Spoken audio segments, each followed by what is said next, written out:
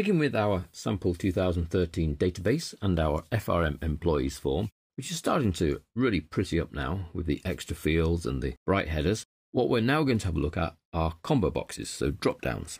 In our data here, we have 3 fields that would really benefit from a drop-down. The sex or gender, which is currently displaying a number that will be better displaying male or female.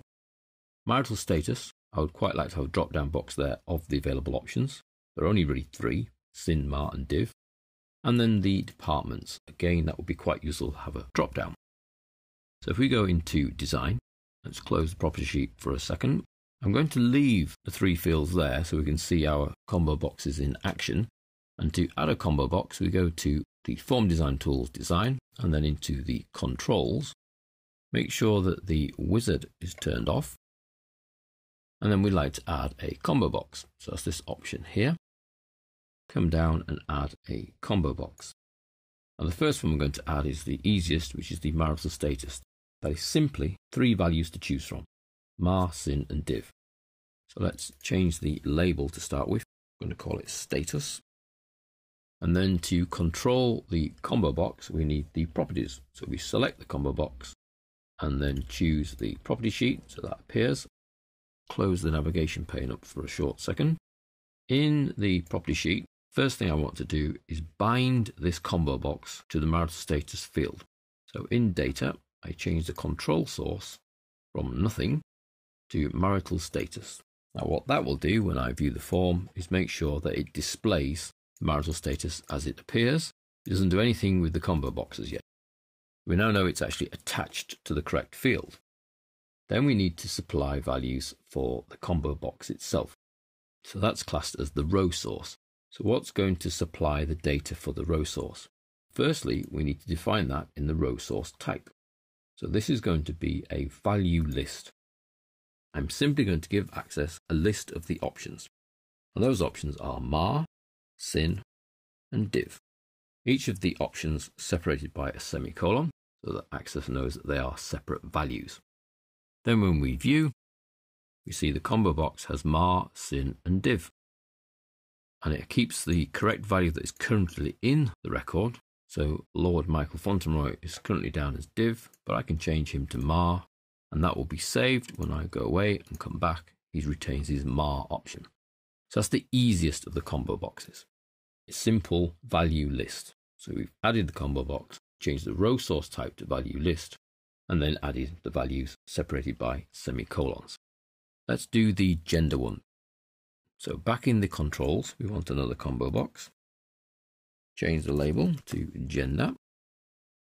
On the control side, first thing we do in the property sheet is connect that to the sex field, so that when you view, you'll see 1s and 2s. And again, just like when we did the status, there's no data at all in the combo box. This time I do want a row source type. Where do I want to get the data from? Which row of which table? Well, in the drop list here, which has suddenly appeared, I get to choose from all the tables in my database. So it's TBL gender. Now in TBL gender, there are effectively only 2 fields, the gender ID and the gender label. The gender ID I need to retain as the value to be stored in the employees table. So that's classed as the bound column. And we have here bound column 1, which is going to be that ID. However, I don't need to see that column. So what I can do is change to format. So I'm still looking at the combo box.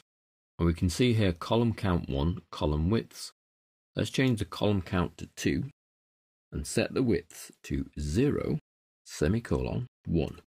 By setting the column count to 2, I'm allowing both columns to be visible in the combo box. So that's the ID and the label. However, I don't want to see the ID. So I set its first column width to 0 and the second column width to 1. Measurements being the default measurements for your system, which is currently inches. So it's no inches and 1 inch. When I now view, I get to see male and female. See the one up here, I've retained this on purpose. So if I change that to female, you can see it changes the sex value to 2. So we know that underneath, the underlying data is correctly updating the TBL employees. But much more user-friendly is I'm getting to see the word male or the word female as a human. So that's using the table as the row source for my combo box, TBL gender, and then in format, controlling how many columns are available and then how much of those columns we see. So 2 columns are available. First one we make a 0 width so you can't see it, and the second one we make an inch wide. The last of our combo box options is a little bit more complicated. Combo box. This is the department. Now the department, the options here do not exist in another table, so I can't match them to another table. However, I can match them to a SQL statement, and we've been playing around with our SQL, which will allow me to pull out the unique departments within the employees table. So in data, first we need to add a control source, which is the department, so that anything I use this combo box for goes into the department field. My row source is a table or a query, and those are my options, or I can write my own. Don't forget to allow the wizard to let you zoom in. So if I want the departments, but the unique values, I do select. It doesn't need it, but we're just going to keep it that way. Distinct department from TBL employees. So I'm asking it to show me unique departments from the employees table. Okay, and then when we view, we see the current department for Wendy, which is clerical, and my combo box displays each of the other departments that are available in this table. If I choose finance, Wendy changes to finance. You can see here I've left this one in place so you can see it respond. Accounts changes to accounts. Sales, she changes to sales. So that's a slightly different use of the combo box there. It's actually pulling the data for the combo box from the current table. So if a new department were to be added, that would then appear in the combo box list to be used for other employees. So we have the first one, which is straightforward list values, each value separated by a semicolon. We had the second one, which was pulling from another table, where we needed the ID, but we hid that from the humans. The humans want to see the data labels, so male and female. And then we had the clever combo box, actually pulling its data from the current table that this form is based on, but showing a distinct value for each of the departments. So unique department.